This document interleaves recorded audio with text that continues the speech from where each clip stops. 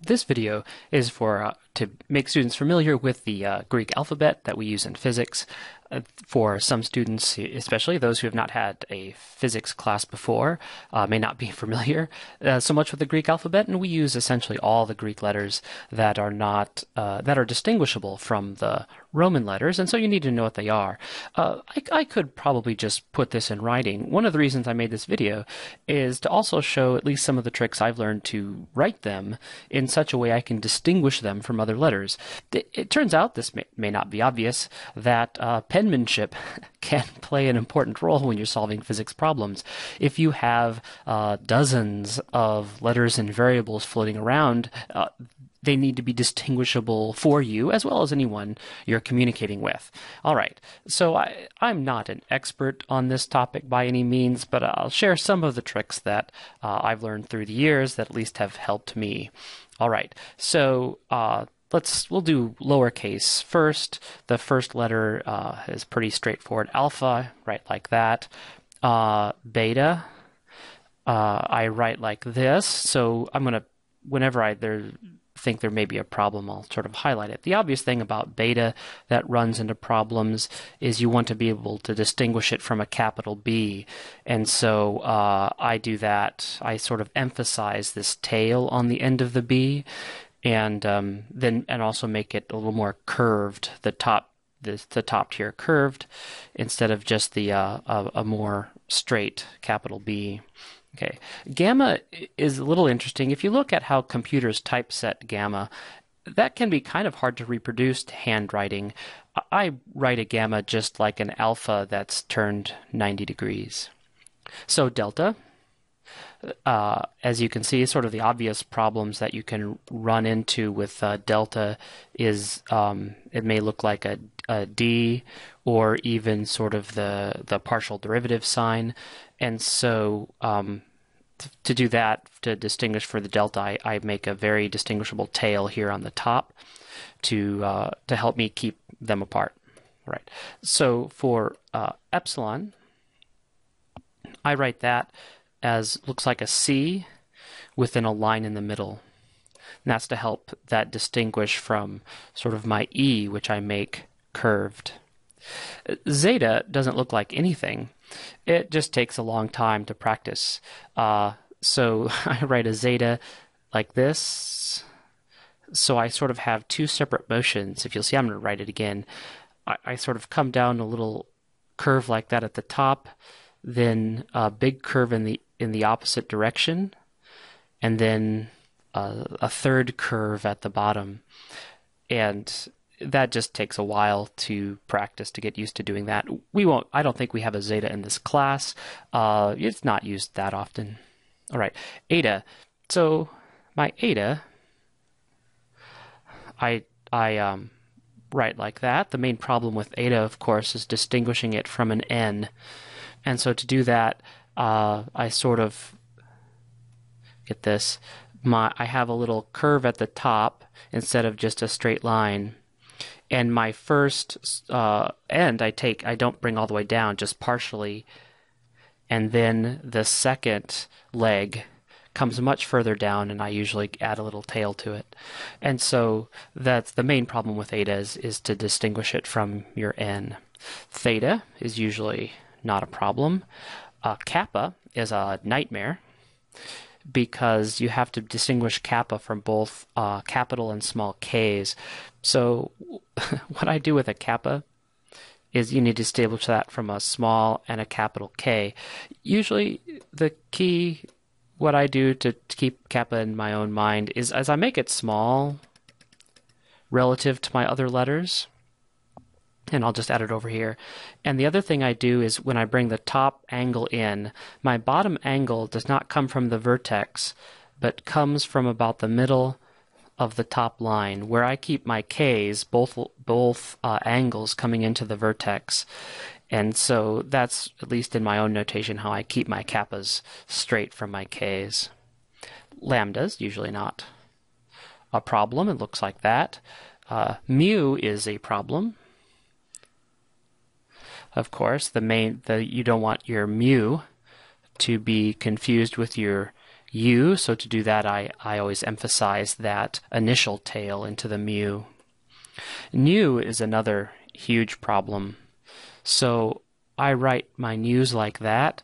I highly exaggerate the curves. The problem, of course, with the nu is to be confused with the V or the U or anything like that. So I emphasize sort of how both sides of my nu are concaved the same way, and that helps me distinguish it from the other Roman letters. All right, the next one is Xi, and this is another one like Zeta. It doesn't look like anything, it's just hard to write. And so I do this in kind of 3 motions. And so there's a Xi.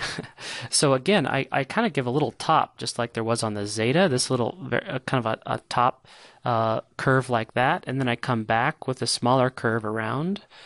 And then I have, which looks kind of like an S, a little tail on the end for a Xi. To be honest, where most people run into a problem with the Xi is they confuse it for the Chi. So sorry, I shouldn't put that here. I'll put it. Chi, which we'll get to down here, looks like that, which kind of looks like an X. Since Xi starts with the Roman letter X, sometimes they confuse those two. But okay, so this is a Xi. Pi, everyone's familiar with. Rho. Rho is most commonly confused in penmanship with a small p. So to do that, I make sure my rho is quite curved in sort of one motion. I loop around and then I exaggerate the tail, whereas my P is straight up and down. Okay, sigma is not often confused with anything else, as long as you make sure you have a strong tail at the top. You don't want, if you don't have a large enough tail, it can be confused with an O or a 0. So you want to make sure you have that this part coming off the top of your sigma. All right, tau. Tau is most commonly confused with T's, small and capital. And so to do that, I exaggerate the wavy line. So it's like a T with a wavy line on top. And I sort of exaggerate that so I can distinguish them. All right, phi. I don't have a problem with phi because I have a circle and a slash through it. And so that's not a problem for me. However, some people write their zeros that way. Some people will write zeros with a line with a slash through it to distinguish it from O's, presumably. I don't do that, but some people do. So if that's a problem, then your phi has to be different than that. What I would recommend then is when you make your circle on the phi, don't connect. Don't connect, but come back through before you get to the top. And make a phi that looks something like that you can clearly distinguish between your 0. And so that's another way that you can write the phi. Okay, so now chi. Of course, chi has a problem with the x. And so to do that, I always exaggerate this initial curve. So I have this initial bend in the top of my chi. I also make it larger than my small x, and so that's sort of my distinguishing characteristic. All right, psi takes a little bit, maybe some practice to get right. I start with a little curve on top, and then a lower curve, and then a slash through it. If you haven't made a lot of those in your time, and then finally omega is a problem, obviously with the W. And so there, I've changed my high-end writing in this regard. I used to make omegas like W. I used to make my W's like this, just rounded. But I don't anymore. I keep my Roman W's with sharp corner. My distinction is I keep them with sharp corners on the bottom, and then rounded corners for my omega. All right, so just for completeness, let's do some of the capital letters that are common used. There's usually not problems with these as far as penmanship is concerned. There's the capital gamma, looks like a flipped L. Delta is the triangle.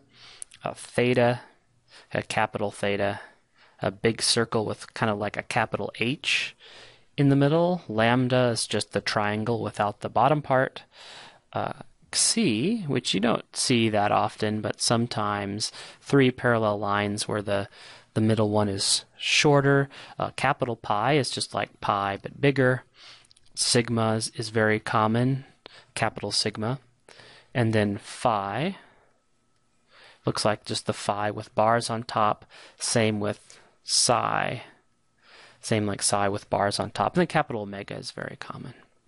Okay, and so some of that is to familiarize yourself with the Greek letters, and some take a little bit of practice to get right. The main important thing is that for you, in your writing, you can distinguish them.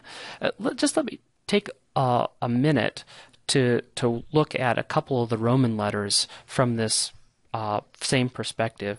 For example, I've changed my handwriting when I started physics. So, for example, my Y's now look like this, when before they didn't. I used to have my Y's like this. But when you start writing fast, they look too much like X's. And I started getting confused. So I emphasize the sort of tail on my Y. The other thing I do is I always put a slash through my Z, because my Z's and my 2's look identical without doing that. And so I would put a slash here to distinguish my Z from my 2. The other thing I do is when I'm doing math, I put a tail on my T's. Otherwise, they start to get with a plus sign. Start to look like plus signs is another problem. I emphasize the tail on my U. That's another thing.